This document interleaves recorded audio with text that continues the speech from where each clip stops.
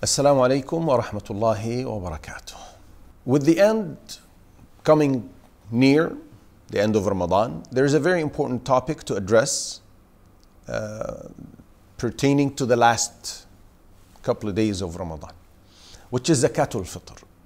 Zakaat Al-Fitr is an obligation upon every soul. As the Prophet ﷺ said, Abdullah ibn Umar said, the Prophet ﷺ obliged every believing soul to pay Zakaat Al-Fitr or give out Zakaat Al-Fitr in Ramadan before the end of Ramadan. Every soul, meaning, well, it's every Muslim who has an extra amount of food after he keeps for himself and those whom he's obliged to provide for one night prior to the night of Eid. If you have access for that one night, then you're obliged to pay. On whose behalf? Now every soul, who's paying on whose behalf? Or is it mandatory upon every single individual in the community? No.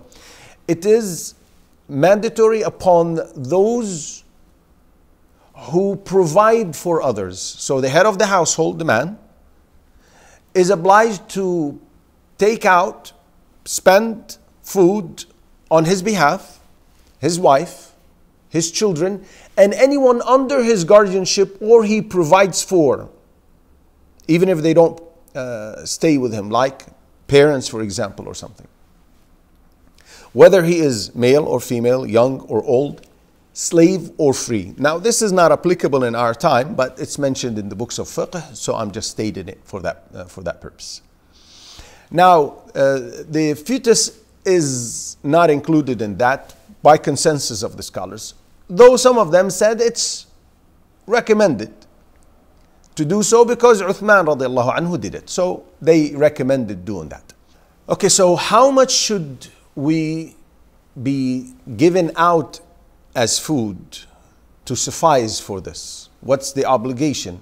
The obligation is called a sa'. A sa' is approximately 3 kgs of food. And it is from the food that is commonly eaten within the community. Some people eat rice, others may eat barley, others may eat dates, so on and so forth. So it is a sa' from the commonly eaten food, commonly consumed food within that country or community. The Prophet ﷺ is the one who stated that in the books of Al-Bukhaari and Muslim, as narrated by Abu Sa'eed Al-Khudri radiallahu anhu. He said, we used to give out during the time of the Prophet ﷺ an amount of sa', of food, dates or barley or raisins. Food here, as the scholars said, is the common food consumed by the people of the community, as we started saying. So, now the principle is that you have to give it in food. Can someone give it out in the form other than food, like for example money? Can it be given as the value of this 3 kg? Well, the scholars said that if it is more beneficial for the poor to take it as money, then it is allowed to give it to him as money. Or if it's difficult to find a means, like in our times, to go out and distribute food on poor people.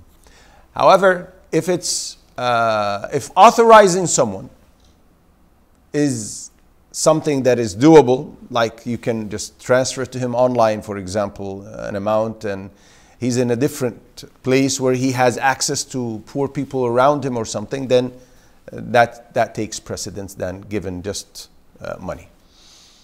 When should this Zakaat Al-Fitr be paid? or distributed? Well, anytime before Salatul Eid, maximum 2 days before Salatul Eid, as the scholars indicated. You are allowed to pay it out a day or two prior to Salatul Eid, but not anything before that, and definitely not after Salatul Eid. Why? Because the Prophet ﷺ said, anyone who pays it prior to the Salah, then it is an accepted Zakah, Zakaat Al-Fitr from him.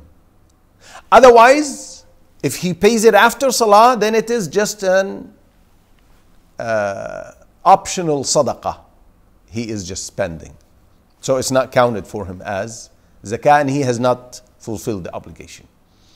Who should receive this? Who's eligible to receive it? Poor and needy people. Ibn Abbas radiallahu anhu said, the Prophet sallallahu alayhi wasallam mandated that we pay Zakaat Al-Fitr as a means of food and provision for the needy. What is the wisdom behind Zakaat Al-Fitr? Number one, the Prophet ﷺ indicated for us that it is طهرة للصائم. It's a means of purification for the fasting person from ill speech or lying or anything that goes against the spirit of siyam, or sins that he has committed. Number two, as indicated in the previous narration, it's a means of provision and food for those who are in need, who do not have food, who would approach Eid and not have enough or anything to eat themselves or those under their guardianship. So it is a source of food for those who don't have it. Lastly, it is a way of expressing gratitude to Allah Azza wa Jal for having prolonged your life to live and reach Ramadan and fast Ramadan and finish Ramadan. So you're just expressing your gratitude to Allah Azza wa Jal and servitude to Him subhanahu wa ta'ala. We ask Allah to accept from all of us. Allahumma ameen. Assalamu alaikum wa rahmatullahi wa barakatuh.